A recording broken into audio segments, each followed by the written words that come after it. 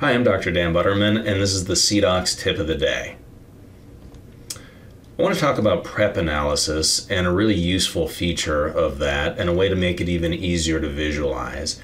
Under prep analysis, we have something called distance to antagonist, and that's going to very quickly allow you to see if you've reduced your tooth enough for the material that you've selected.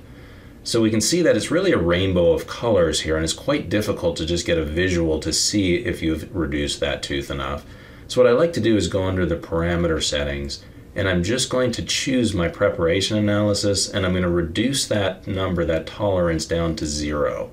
When I do that, I'm going to end up with just two colors. I'm just going to have red and I'm going to have green. So in this first scenario, the material was Celtra Duo. We needed 1.5 millimeters of reduction, so we can see 1.5 or greater is green, less than 1.5 is red. And that's going to give us a very quick visual so we know for that material. This is dynamic. So if I change my material to a material that doesn't need as much reduction, and this particular material for Emax needs 1 millimeter of occlusal reduction, and I go back and I look at my prep analysis, we're going to see that that has changed.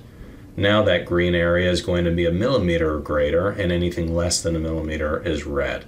So by going through and changing my settings, it's really a nice way for me to be able to very quickly have a visual, and then anything in green, I know we at least have a chance of having enough reduction. Anything in red is certainly not. And just one more example, if we change our material to something that needs even less reduction, we can see we have no red at all, and we're at 800 microns for that area of green. So I hope this information was helpful, and if you would like to see more, please visit us at cdocs.com. Thank you.